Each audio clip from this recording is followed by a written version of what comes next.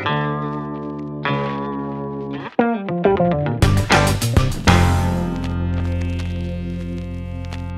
are a country that doesn't do a lot of medical innovation in-house.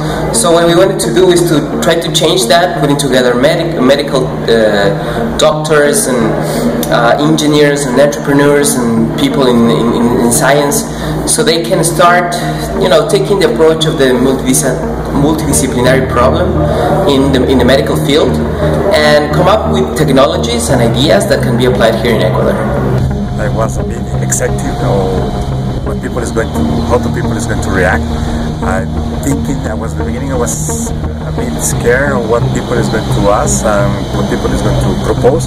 But now that I see how the event is going on, I'm very positive. I'm very pleased of the results of what people is proposing. I see a lot of collaboration start building, and I see a lot of ideas, very clever ideas and simple ideas that look that have promising, that are very promising. These teams have come up with very clever ideas. Some of them are things that I wouldn't have even thought about, and it's really interesting how these different people with different backgrounds come up and they are working together to get first defining the idea, looking into the real problem they're trying to solve, and then working out solutions. Well, my expectations were to be able to meet different people that are interested in the medical field here in Ecuador, and obviously we have people in engineering, medicine, public health, including scientists and administrators. So it's interesting to see how all of them have a different insight into what the problem is and what the solution can be. So the collaboration and see this matching of information and also understanding of a problem. Yeah, the contribution has been huge. I mean, obviously MIT HackMed Medicine is, if I can say, a world leader in terms of medical innovation. So for these participants to have MIT HackMed Medicine leading the team is like a very big boost. They can reach and feel and interact with people from MIT HackMed Medicine, and I think that's a huge motivation for them. So it's really a big deal for them to be part of this project. The problem that I'm trying to tackle is the lack of comfort with prosthetics and how they're not tailored for each person. They're usually working with only generic sizes, but we want to fix that. I see now that there are ideas and solutions that can come from different parts. So mixing bringing the people together, I think, is the best.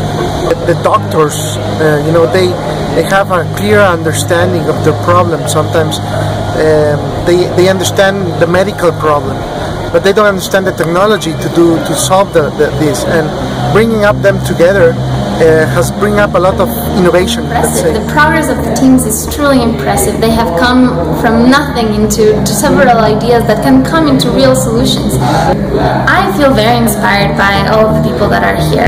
Nosotros proponemos realizar un guante que logre transformar el código Morse a un lenguaje común.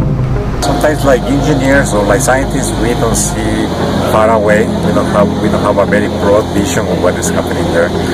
The problems are there, and I think sometimes we need problems. Engineers need problems to work on, and doctors need people to do the solutions. I think bringing people together is quite a great idea. The problems that they have been tackling are really big. The solutions are really smart, very cost-effective, right? In every iteration they come up with better ideas, and that's what we wanted. I mean, we know that these guys are super smart.